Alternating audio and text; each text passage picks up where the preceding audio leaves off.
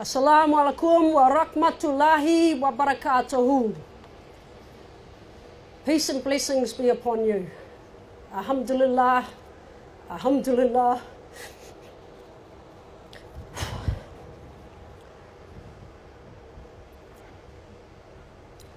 Rabbul Alameen, wa salatu wa salamu Allah, ashrafil umbaya wal mursalin. Sayyidina Muhammadu wa ala alihi wa sahabahi ajma'in. Wa ma alayna illa balagul mubin.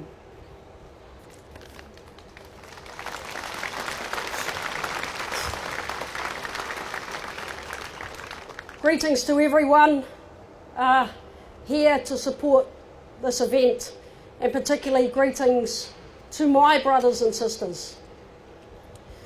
I am a proud Muslim and a leader in the New Zealand Police.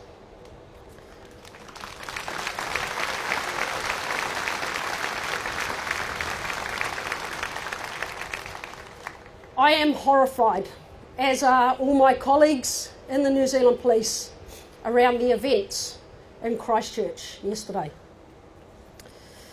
I know this is a very, very distressing time for our Muslim community in particular, but to everyone in our communities, in New Zealand and also right around the world.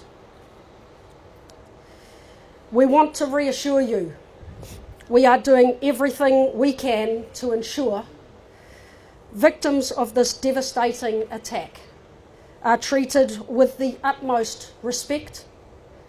We are working with the Muslim community and community leaders to provide us as much support to everyone affected by this tragedy. You will have seen an increased police presence in Christchurch, in Auckland, and in fact nationwide, particularly around our mosques and Islamic centres. This is a precautionary measure to ensure the safety of not only our brothers and sisters, but for our communities all around New Zealand. I wish to reiterate the message: if you see anything at all suspicious, please call 111. Do not hesitate. I want our Muslim community in particular to know, and the people of Christchurch to know, that we stand with you and we all share in your grief and in your pain. We, the New Zealand Police, will do everything we can to support our wider community and in particular our Muslim communities. Inshallah. Inna lillahi wa inna ilayhi raji'un.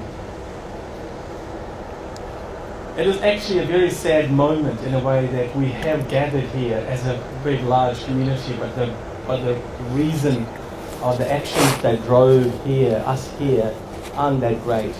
But what I take from this is New Zealand community, irrespective of their religion, their culture, their creed, whatever background they came from, they've all come together and supported us. I just wanted to briefly I must have probably received thousands of emails and phone calls in the last 30 hours. I know I haven't responded to all of them, probably the vast majority of them I haven't even answered. I just want you to know that we appreciate that, and I wasn't able to answer them and we weren't able to respond to them. Inshallah, God willing, we will respond to the emails that I received in due course. But I just want you to know we really appreciate all the effort, all the wishes that you have sent. I just want to also talk about New Zealand Police, how they mobilise themselves in support of the community was absolutely amazing. I just want to say thank you to the parliamentarian and MPs that rang me even late last night. We were just having discussions what needs to be done for the community. And I really appreciate that, and that is really much appreciated from the community. Let me actually give a message to those haters.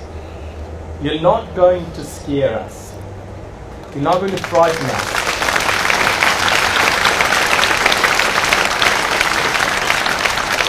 We are New Zealanders who will stand together.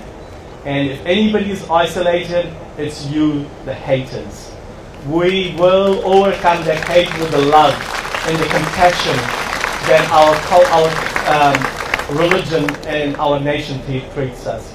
So all I ask is, please, I know emotions are running really high, especially in our community.